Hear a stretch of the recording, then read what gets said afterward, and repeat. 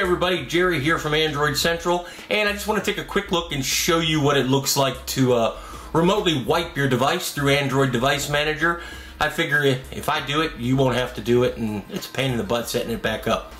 So you go to the website, I'll have another link in the post, it's a Google page, and you pick the device you want to erase. I've picked my Nexus 7 because that's the easiest one to set back up. Make sure it's located, it's found me, you can see that's where I am. If we would zoom in, you'd probably see me sitting in my office looking out the window wishing I was outside. But anyway, we'll go ahead and click the Erase Device button, and you'll get a pop-up. Let me zoom out so we can see it a little bit. There we go. And it tells you that it's going to perform a factory reset. All your stuff is gone, and as soon as you go offline, you're not going to be able to locate it anymore because it's not going to be signed in. That's an important thing to keep in mind.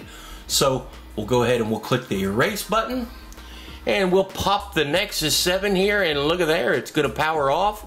If my device was shut off, this would happen the first time I turned it back on.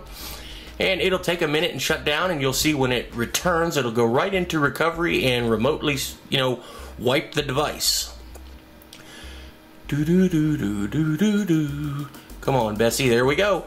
And that's all there is to it. It's just like a factory reset you perform locally, except we did it over the web. A great thing if you ever need it. Let's hope you never do. But if you're curious, that's how it looks. Save you from having to do it yourself. I'll talk to you guys later. I'm out of here.